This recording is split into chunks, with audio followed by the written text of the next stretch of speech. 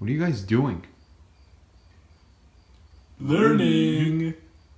Why? Well, we're about to do a video on learning. Isn't that right? That is correct. Good afternoon. I'm Abe. And I'm Frank. And today, we're adumbrating the first part of Unit 6, Learning, in Meyer's Psychology for AP textbook. So let's get started. All right, let's jump right into it. So humans learn by experience. We aren't born with genetic plans for life, as are salmons, who are born knowing how to swim upstream, find their spawning ground, and either lay or fertilize eggs. The human race is also gifted with adaptability, or our ability to learn new behaviors in response to changing circumstances. Let's now define learning. We can define it as a relatively permanent change due to experience. And it's also important to note that we learn by association. The principle of habituation tells us that we will have a decreasing reaction to a stimulus when we're repeatedly exposed to it. First, let's discuss learning by association. If Frank eats a suspicious-looking piece of candy one time and it tastes really good, Frank will learn to expect that eating it the next time will be a satisfying experience. This is an example of associative learning, or realizing that some certain events occur hand in hand. In this case, Frank associatively learns that candy and palatable satisfaction occur hand in hand. Moving on to habituation. If I pretend like I'm going to punch Frank several times, he may flinch the first few times, but by the last time, he may not even blink. There are two other terms we need to discuss here. Classical conditioning is learning to expect and prepare for significant events, while operant conditioning is learning to repeat actions that yield pleasurable results, or vice versa. Let's also make sure to take the time to admire this wonderful photo of Frank. Now, Frank, tell me who the father of classical conditioning is. Happily. For the father of classical conditioning, look no further than Russian scientist Ivan Pavlov. He's considered the father of most of classical conditioning and this branch of psychology. His experiments regarding dogs provide a remarkably clear and simple example of classical conditioning.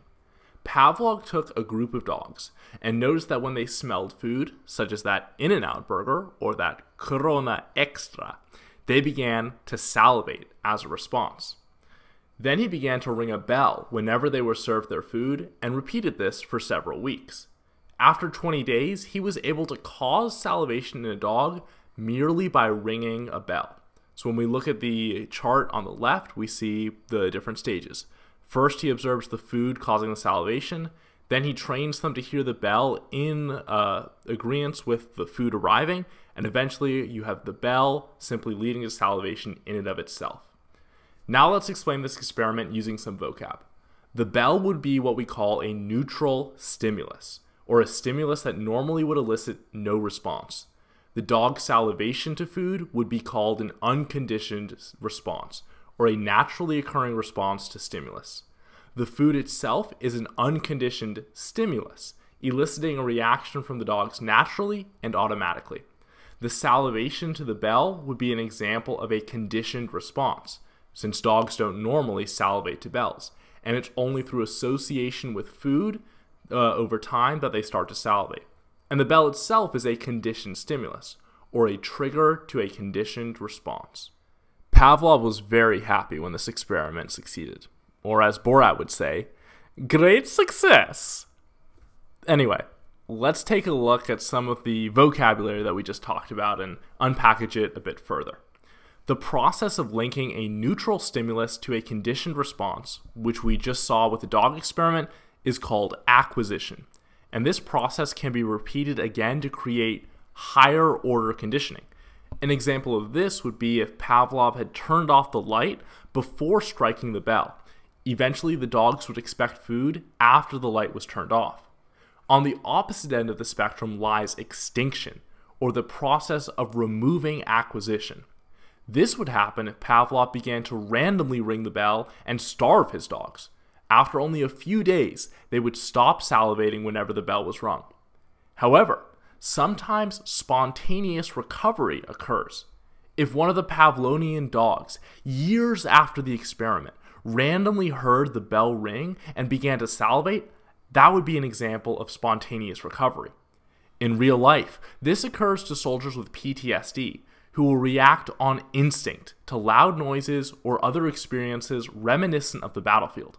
Finally, there's generalization and discrimination. Generalization means that stimulus similar to a conditioned stimulus will have similar results, meaning that a Pavlovian dog might begin to salivate after hearing a church bell, doorbell, or similar sounds. Discrimination is just the opposite. It's the ability to distinguish between a conditioned stimulus and other neutral stimulus. If Pavlov whistled instead of ringing the bell and the dog didn't salivate, that would be the dog exhibiting discrimination because it could tell the difference between the bell and the whistle. Abe, how did Pavlov and other psychologists of the time generalize their findings to the rest of the field? Well, Frank, Pavlov and another one of his colleagues, Watson, actually underestimated the relevance of cognitive processes and biological constraints. First, we'll discuss cognitive processes, which are thoughts, expectations, and perceptions. One term that falls under the umbrella of cognitive processes is learned helplessness, and that's when an animal or a human recognizes that an unpleasant stimulus is unavoidable and then gives up trying to resist it. So today it's very hot and I've decided to host a pool party, but my pool parties are really special. For one, I actually cool my pool instead of heating it because I want to build character in my guests. And two, only one person is allowed in the pool for the entire length of the party, and he or she must stay in the pool the entire time. So I have my friend Nixon here to make sure that rule gets enforced. In goes Frank, freezing his butt off. Now you can see Frank is experiencing learned helplessness because each time he tries to get out of the frigid pool, he's unable to do so. Eventually, he will just give up.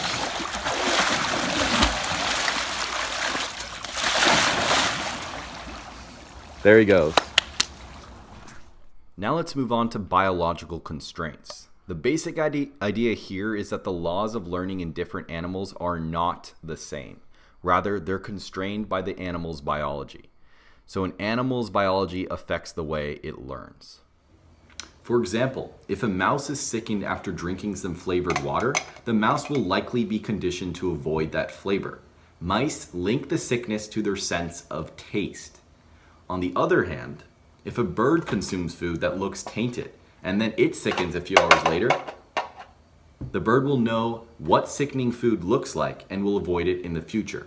Birds link the sickness to their sense of sight. It's also important to note that conditioning happens faster when the conditioned stimulus is ecologically relevant. For example, human males associate the color red with women's sexuality. When female primates have their periods, they display red. When they blush, indicating flirtation or sexual excitation, there's more red. So wow, I know you guys can't see him, but Frank is sitting right next to me right now, and he's getting really excited from this picture, and it's starting to make me uncomfortable. Oh boy, there he is. Just look at that face. So there are two key ideas from Pavlov's work. The first is that for conditioning to occur, the US does not have to immediately follow the CS. For example, chemotherapy often triggers nausea more than an hour after treatment, but cancer patients will still often develop nausea to the sounds, smells, and sight of a clinic. The second idea is that learning is how animals adapt to their surroundings. So what did Pavlov teach us? First, that classical conditioning is how organisms adapt to their environment, and he also taught us how to study psychology objectively. The basis for Watson's work was Pavlov's work, and Watson concluded that human behavior and emotion is a bundle of conditioned responses. For example, Watson wanted to condition his infant son Albert to fear rats. Watson knew that Albert feared loud noises, so each time he presented a rat to Albert, he banged a hammer against a metal bar. After repeating the procedure several times, Albert began to cry each time he saw the rat. Albert also displayed a generalization of his conditioning by bursting into tears when confronted with a rabbit and a dog a few days later.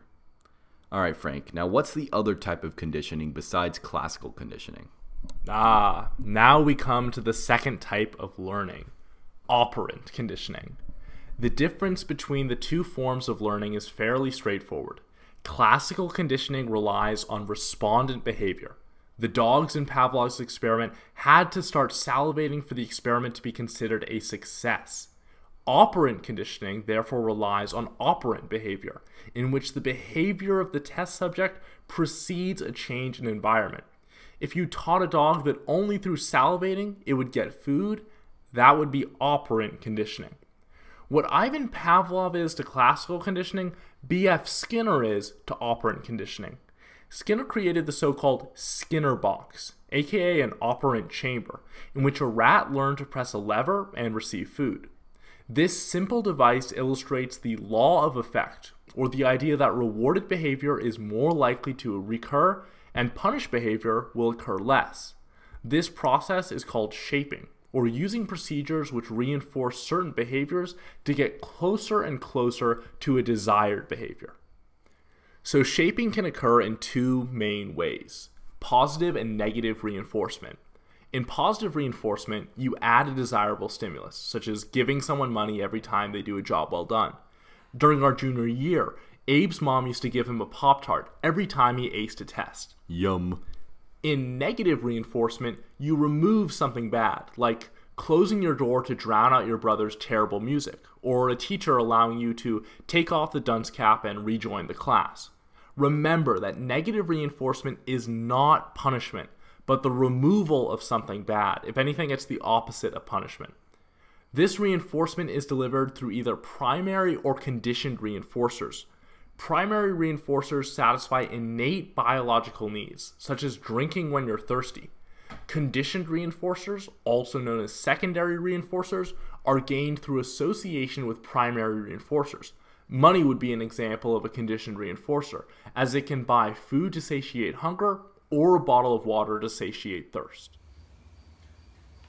Did you know that the French, whose hope had been to use EMU to constrain German monetary power, gave in to a final bargain that proposed stiff convergence criteria obligating EMU applicants to lower budget deficits to 3% and longer-term debt to 60% of GDP?